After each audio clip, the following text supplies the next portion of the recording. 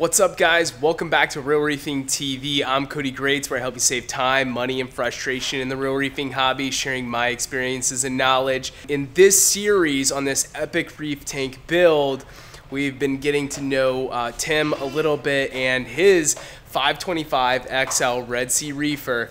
And it's sitting right here behind me in all of its glory, and it's wet and it's salty and it's awesome. And we're just going to talk to him a little bit more. There's some new updates, new things that he's bought for the tank, and some new things that he's put in the tank. So we're going to hear from Tim and see a little bit more about what's going on in this 525 XL. Stay tuned.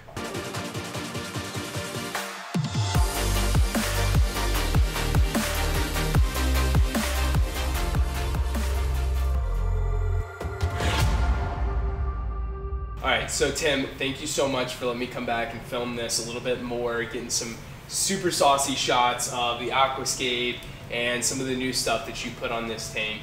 And we've already gone over a lot of the equipment that you bought, like the Ecotech Radions, the Vortex, and the Vector Pump, the Nyos skimmer, the Torques. You did, however, buy another Torque, right? Correct, so now I got 3 of them. 3 of them. Why'd you go 3?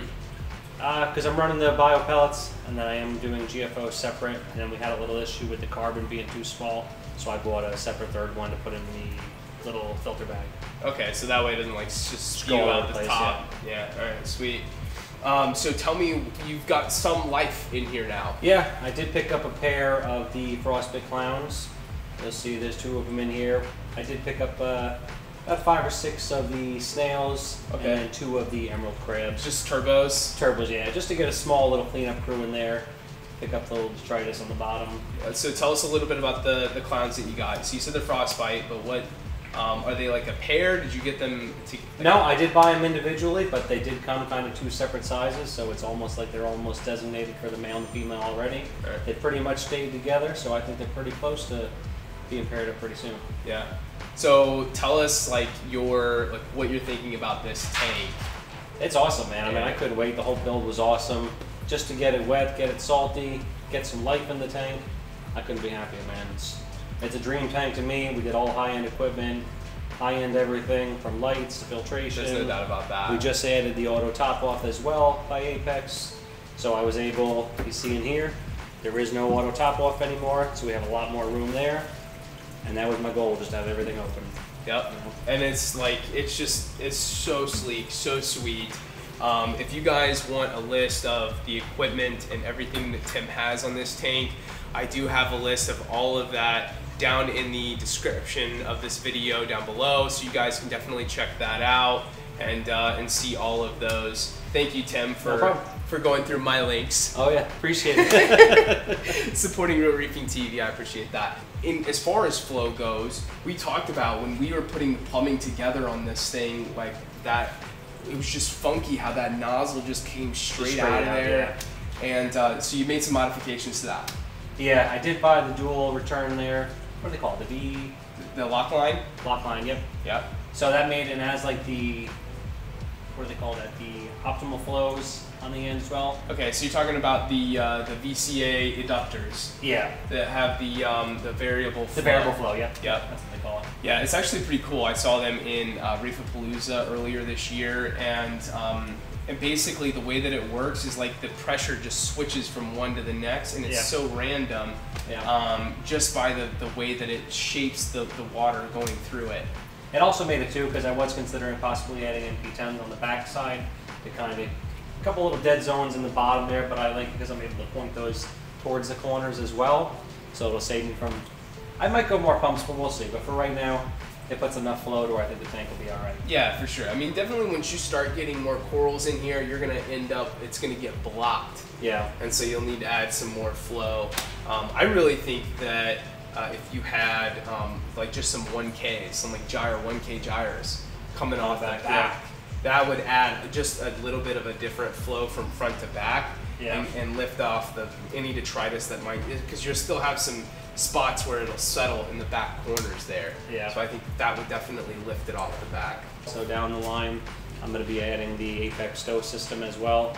So I got that in the box. We're going to kind of wait until we get some corals in the system. Yep. Kind of undecided what I'm going to dose so far. I also got the... My suggestion would be the ESV. If you're just going to do 2-part, Yeah. just do the ESV bionic system, because that has the trace elements in it. Yeah. So, because I know you're planning on not doing water changes on this system, Yeah. if at all, but very infrequently. Yeah. So my suggestion would be to do that, because that way you're dosing your calcium, your alkalinity, but then in each part it has a subset of the trace elements in each of them. So when you're dosing them together, you're getting that back into your system. Yeah. You upgraded your testing. I saw. Did. I got all the HANA checkers now. I did get made fun of because I bought the small little, what do they call that over there? You got the API system. API, I cheaped out there. I went big everywhere else, but I cheaped out on the test kit.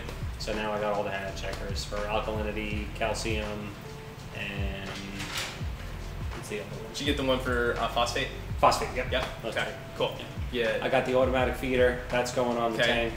I do have a custom lid coming, custom acrylic lid, so I need to get that measurement so I can send that over. So the whole tank will be covered. It's pretty much like a wire mesh along the borders there, and then the center's pretty much all open, because I am putting some expensive fish in here and I just can't take a chance of them getting out of the tank. Yeah, no kidding. So tell us about what your stocking plans are. I have an Achilles going in, about a 3-inch Achilles already purchased, just sitting in quarantine at the local fish store. I also have about a 4-inch purple tang. Those will pretty much be the 2 centerpieces. I'll probably let the tank kind of sit for a little bit after that, and then I'll probably just go into the coral game. I want some really high-end, expensive corals. You know, I might get into fragging a little bit down the line. I don't really want too many fish, to be honest with you.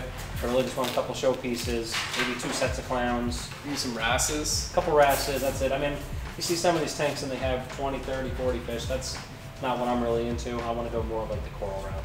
Okay. Fair enough. But your fish do feature coral. So, you know, it doesn't hurt. Yeah. It doesn't hurt. And with the filtration that you have down below, you could crank up on the fish too, and that just helps out the entire system. Yeah. So it doesn't hurt. It doesn't hurt. But I think your choices are pretty good so far. I like the little clowns. They're cute, and they'll grow too. I mean, mine when I bought my it's not a frostbite, it's a flurry. When I bought my flurry, it was about that size, and now, you know, it's about like that. Yeah, it was one of my first videos that I did, you know, buying a saltwater fish. So yeah. I did get these on Live Aquaria. That was my first online purchase. I gotta say, I'm pretty happy. You know, they both look healthy. Yep. If you do through the Divers Den, they have like their own little quarantine process where they go through like I think it's 3 to 4 weeks minimum before they'll actually ship the fish out. They do an inspection and everything.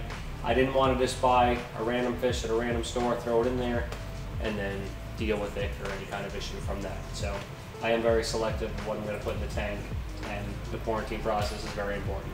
Yeah, well, they look great. Well, thanks again, Tim, for letting me film this adventure with you, for letting me do this. And down the line, we'll definitely get some updates from you. I know everybody in the Real Reefing fam definitely wants to see that.